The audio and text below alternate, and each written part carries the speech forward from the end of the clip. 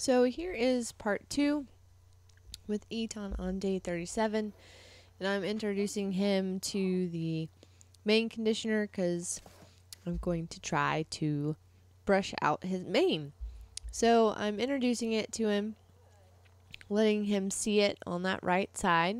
I like to let them sniff it and then take it away, and then they get a little conditioned to seeing the bottle move up and down. And typically with them, they have body zones. So we've got his nose, kind of his head, his neck.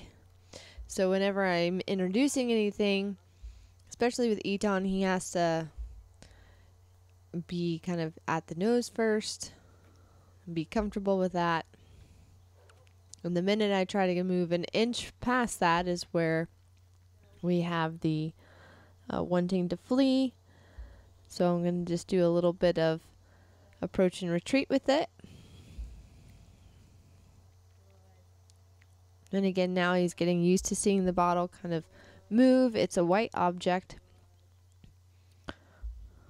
Now he's holding his ground and giving me a lick and chew. That was pretty good.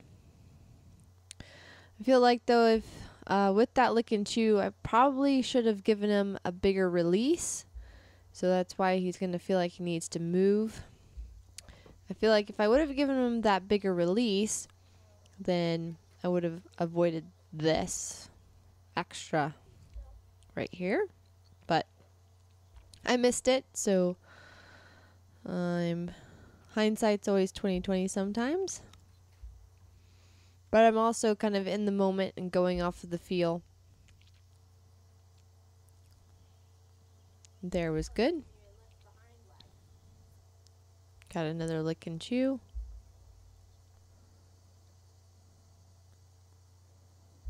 And a deep breath. So that's all really good.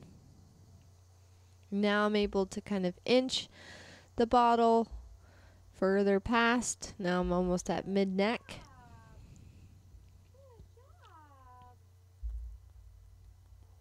And I'm trying to make sure I'm staying calm and relaxed. That was really good. And my spray bottle part wasn't really working, so I had to take the top off. So taking the top off, it smells a little bit different. So that caused a little bit of anxiety from him. And then he did a really good job right there. And I'm just able to sprinkle it. His mane's pretty thick, so I want to make sure I can get it nice and conditioned to help get the tangles out pretty easily, since it's never been brushed before.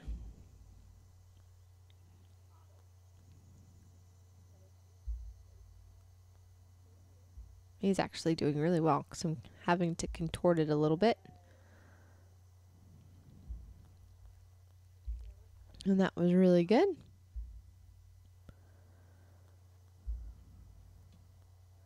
And now I grab we'll put the nozzle back on. And now I'm going to grab the brush, which the brush is black. It's a small brush and it has some colorful little bristles on it, which also in fact make a lot of noise, which I didn't realize. So now he's being pretty good about the movement. He wants it on the left side, but to his dismay, his mane is mainly on the right.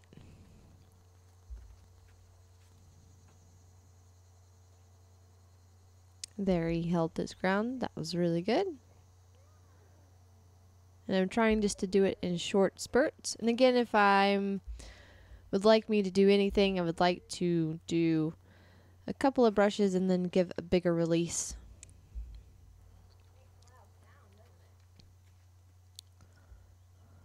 Let me go back.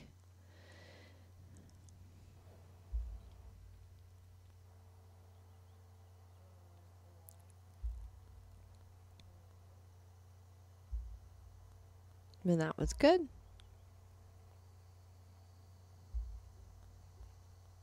That was even better right there.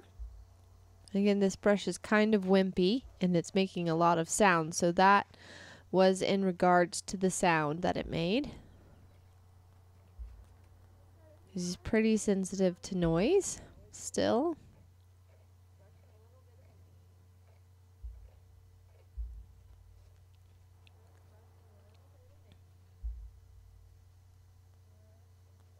And I'm trying to stay in right at that like 45, right at the shoulder, so I'm in a pretty safe spot.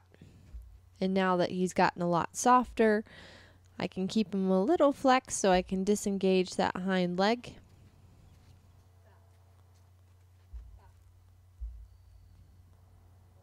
That was good because he dropped his nose an inch. Even better. So now he's having to adjust to that sound of the brush, not just the feel of being brushed. So that was a good lick and chew right there. And he's definitely made me work for every inch.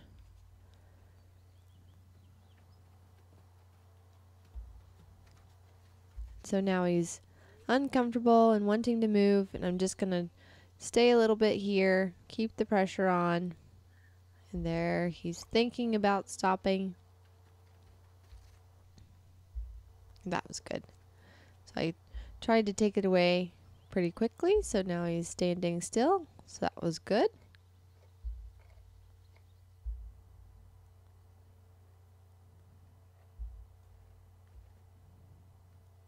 Had a lick and chew moment there.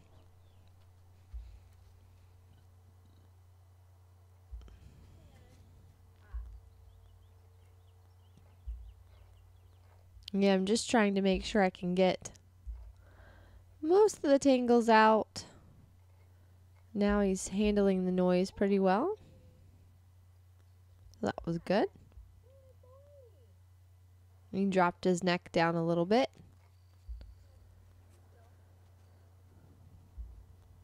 I'm just having to stay patient.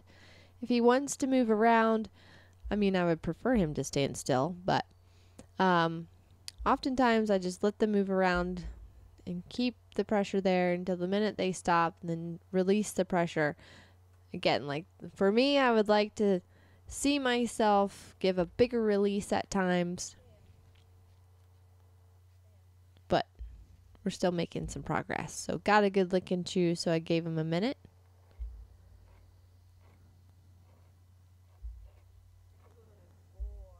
That was really good.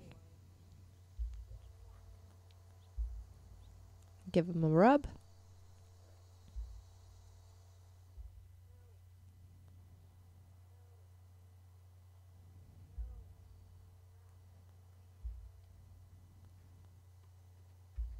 And again, this is already huge improvement compared to just a day ago, where he would just bolt from that side. So, and there's a blow, but he had to release that tension, and he's got so much tension. However, you may see that he will have a hind leg cocked every now and then.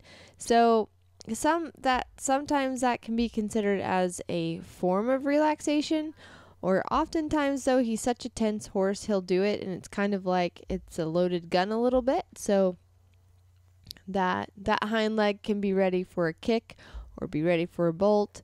So I'm aware of the hind legs. It's just every part of his body kind of taking mental notes. And for him, the dropping of the neck is really significant. So he's dropping it down a couple inches. That's a big deal for him.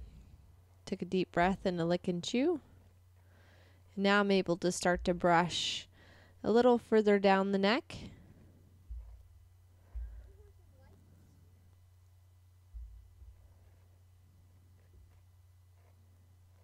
And this is really good that he's allowing me to kind of be on this right side, brushing the mane.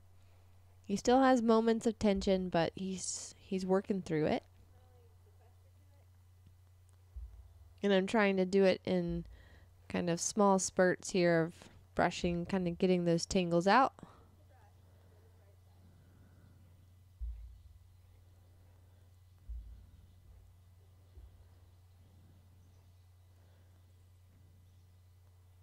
And then that was really good. He dropped his neck right there. Did a lick and chew. So then I back away. Give him a little bit more space.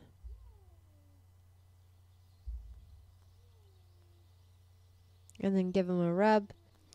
And just working on a little bit of those facial nerves that can help elicit some relaxation. And there I was able to get his head and neck to drop. Got a lick and chew. So moving in the right direction with him, I think this was a big step for him in working on that right side and then having the noise and getting his mane brushed out. So really excited for this boy.